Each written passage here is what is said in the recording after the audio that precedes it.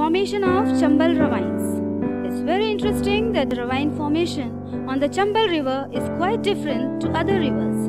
The normal procedure is runoff from fields during rains, followed by sheet erosion, soil erosion, gully erosion, deep gullies, and then ravine. But here, only deep ravines are formed right from the start. Ravines are more dangerous where river bank has elevation more than 30 to 40 meters from its bed. The soils on the banks of river in Shiopur, Murena and Bhind district of Madhya Pradesh are alluvial, and the sand increases with its depth.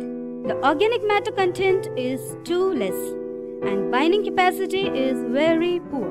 Under continuous rains, much water moves inside profile.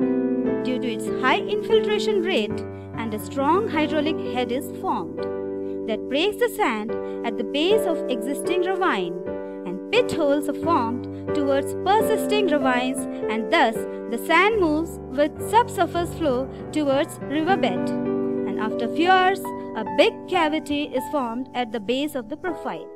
Continuous rains makes the profile wet, and due to divine drizzling, the whole marked profile slips down and goes to river with flowing water brine in dispersed phase. This is continuously causing great loss to water, soil and nutrients, and the situation is getting even worse as it is going on spreading, as a result forcing the villagers to move away from the river basin. Checking off Chambal ravines. These ravines are further advancing in tablelands. We are losing about 8,000 hectares of fertile land every year.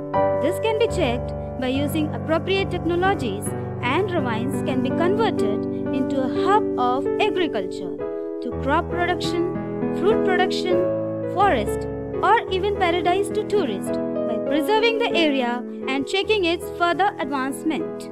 The method is very simple and very effective to save our natural resources, as it's evident that due to sliding of profile, a straight angle is formed with tableland soil.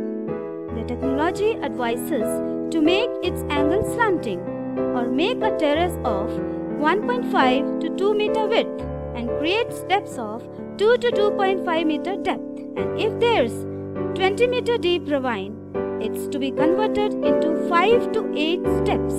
A strong hedge is recommended on the edge of profile grasses on slanting open face of profile.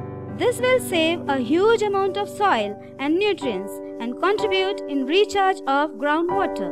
A very strong technology has been generated from the scientists of RVS KUV Gwalior to save runoff losses from existing ravines by innovative improved gabion technology. Here a submersible masonry dam is overlaid by gabion, which is very effective and long-lasting with economic expenditure.